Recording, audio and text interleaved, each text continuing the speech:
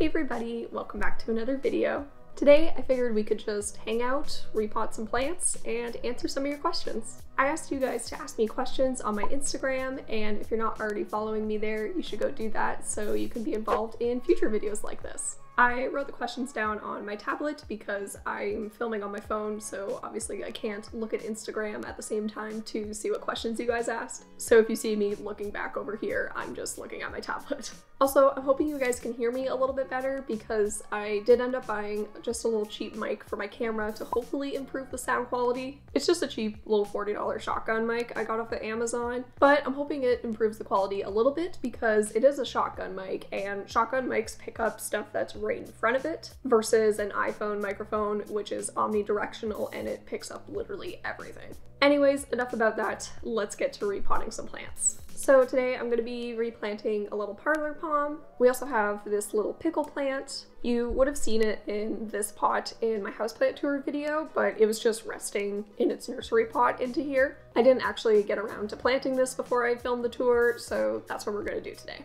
I also have these little Swedish ivy plants. This one is already planted in the container, but what I wanted to do now that this one has rooted quite a bit is combine these two. I don't think there's enough room in this pot for the both of them, especially once they start growing, so I'm going to be taking this one out of the pot and moving them into a whole new container altogether. And then here we have my little lemon button fern. It started going a little brown in some spots, even though I'm misting it quite frequently to keep up the moisture. Although the brown doesn't really look like it's from dryness, it kind of looks like it's rotting, so maybe I'm misting it too much. I think I might be over misting out of paranoia because I had an autumn fern a couple months ago and it died because it wasn't getting enough humidity. So maybe I'm overcompensating for that. And then here we have my silver lace fern. This one is doing pretty well in comparison to the lemon button fern. There are a couple of dry spots, but nothing I'm super concerned about. I also originally wanted to replant my burrow's tail today. As I mentioned in my houseplant tour video, I wanted to move it into a hanging basket, but I am not emotionally prepared to do so today. I think I might actually make that into a separate video. The video is just going to be me stressing out for 10 minutes straight. Okay, let's get to planting. I'm going to be using this ProMix Premium Potting Mix. I've used both ProMix and Miracle-Gro in the past, but I find that lately Miracle-Gro's soil quality is just not the greatest. However, I've had pretty good luck with ProMix, and I think I'm converted. So I'm going to be doing something a little controversial. Most of the pots I have don't have drainage holes in them, so what I'm going to do is put a couple of rocks in the bottom. A lot of people are torn on this because putting rocks in the bottom of a container kind of gives you a false sense of security when it comes to watering your plants. Basically, if you put rocks in the bottom of your pot, you might think that, you know, your plant is safe from root rot because the water will have somewhere to drain, but in reality, you could have standing water in the rocks and that can still lead to root rot. Basically, you just kind of want to learn what your plant's watering needs are. I find it also really helps to have a moisture meter, but I still do like to include rocks as a sort of just in case scenario, but I don't solely rely on it to make sure that my plants don't get overwatered. So the first question I got is, what is my favorite flower? I actually have two favorite flowers. The first one I really like is a daisy. The first tattoo I actually got is a daisy on my hip in memory of my Nana. I also really like forget-me-nots as well. I have a daisy and forget-me-not tattoo on my arm in memory of my mom. So yeah, you could say I definitely like daisies and forget-me-nots. So I don't need to add a ton of soil into this one. It actually fits in the pot perfectly. I'm just gonna add just a tiny bit to kind of freshen up the top layer. The next question is, when is the best time of year to repot your plants? Ironically, not now. Usually the springtime is the best time to repot your plants because that's when your plants will start experiencing growth. In the winter, plants tend to be a lot more dormant, so there's not a lot of root development or leaf development. But in the springtime, you might notice that your plants start to get a little tight in their containers, so that's probably the best time for when you should replant them. So when I finish putting the dirt into my pot, what I like to do is just tap the sides so that the soil settles naturally. I don't like to press it down or anything just because it makes it compact for no reason. Plus, you can see if there are any areas that you missed. For example, you can see I need to put a little bit more here, and so I do just that. How have you guys been doing lately with everything going on? I've personally been doing okay. I started working again, albeit working from home, kind of at the beginning of January. So it's kind of nice to get back into a bit of a routine. I find, especially when my mental health is not doing the greatest, having some sort of routine or schedule can kind of keep me on track and stop me from becoming a complete depressed couch potato.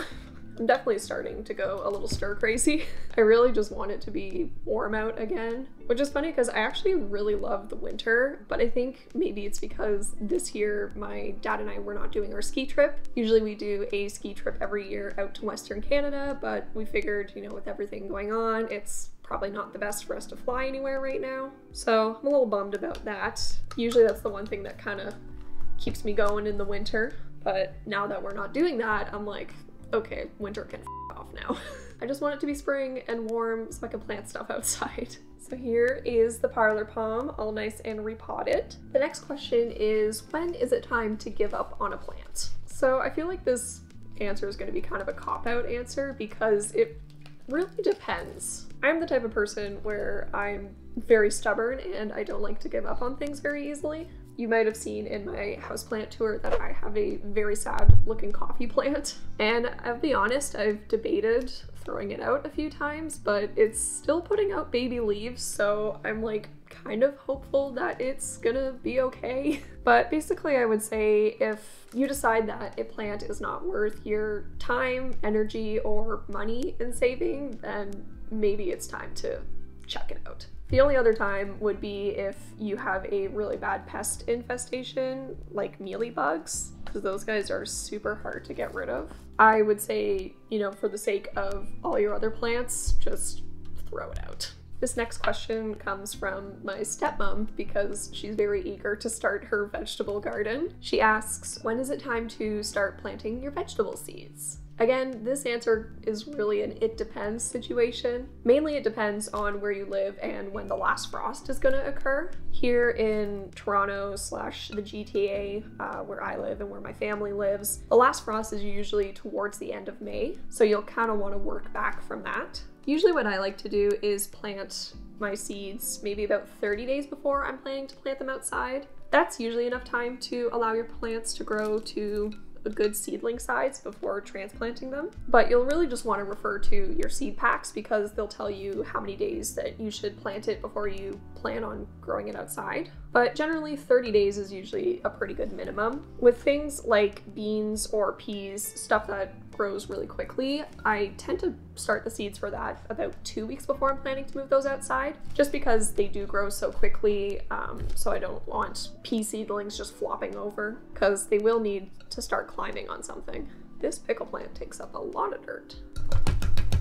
The next question is, if I feed my plants colored water, will they turn different colors? I'm sure we've all seen those viral videos where you see somebody put a rose or a carnation into some colored water, and as the stem sucks up the water, it changes the color. This is true for fresh cut flowers, but for, you know, just like house plants or stuff that is rooted, it's not really true. I think a lot of this depends on the structure of the plant. If you're working with something like fresh cut flowers, the amount of time that the water has to travel through the plant to get to the flower is very few compared to if you were trying to turn like an actual rose bush a different color. Does that make sense? I feel like that didn't make much sense. The only plant I know for sure that you can change the color of is hydrangeas. That doesn't have to do with necessarily feeding it colored water, it more so has to do with the soil acidity. If you want to change your hydrangeas to a pink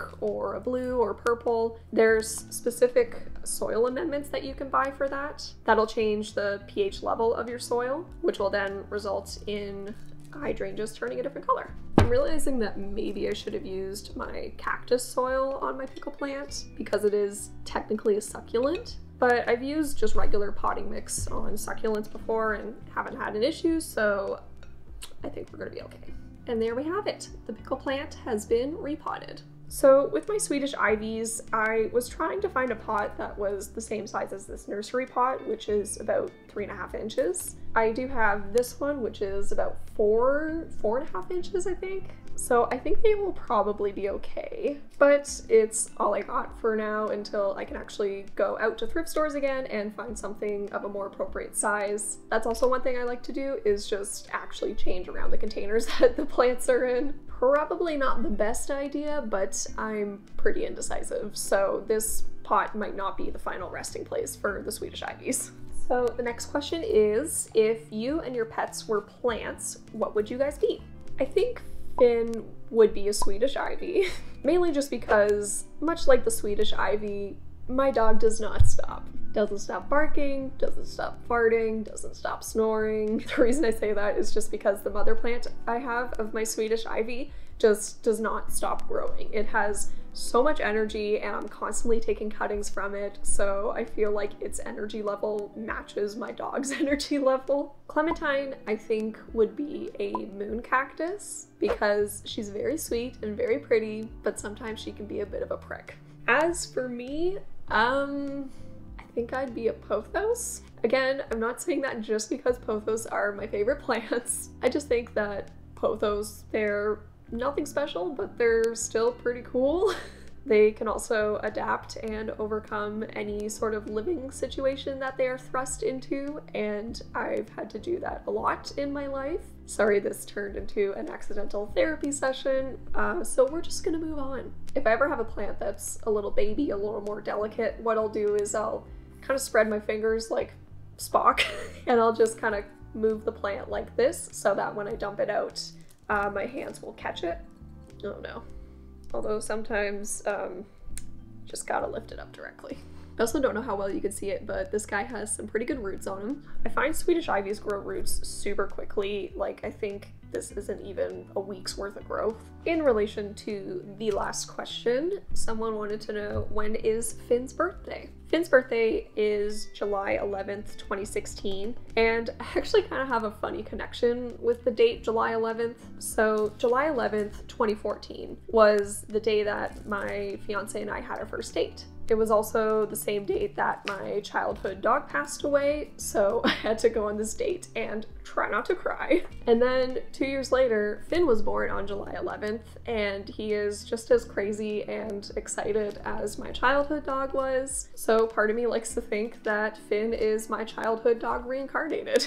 There we have our Swedish Ivy babies. And last but not least, we have our little baby ferns. So one thing I was debating, just because these containers are super small, is just maybe plunking in the nursery pots so that they just sit like that. Because I need to water these guys super frequently, and I actually like to bottom water these, which is essentially just where you get like a little cup of water and stick it in like that and it'll absorb water from the bottom. I think it'll be easier if I just put the nursery pots in here and then I can just pull them out.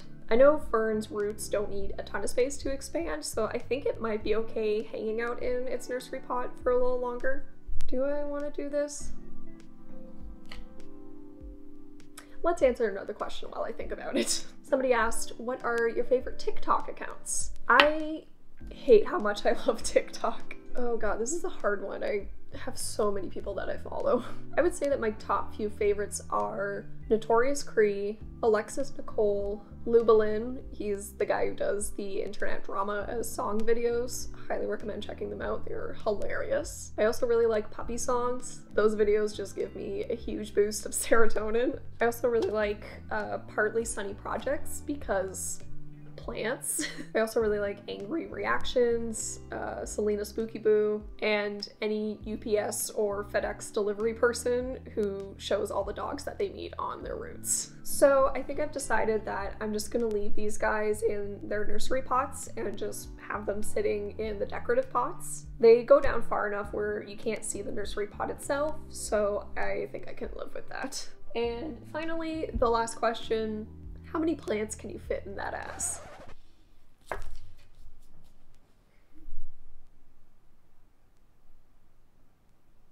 Seven. All right. right, those were all the questions that you guys asked me. Everybody is looking happy in their new homes. I actually really enjoyed making this video. It's kind of nice just to sit down and chill and talk about whatever. If you guys want me to do something like this again in the future, be sure to let me know down in the comments. And on that note, I think the sun is telling me to wrap it up because I'm starting to get blinded. Like and subscribe. I'll see you later. Bye! Oh no, I can't reach the camera. Ah!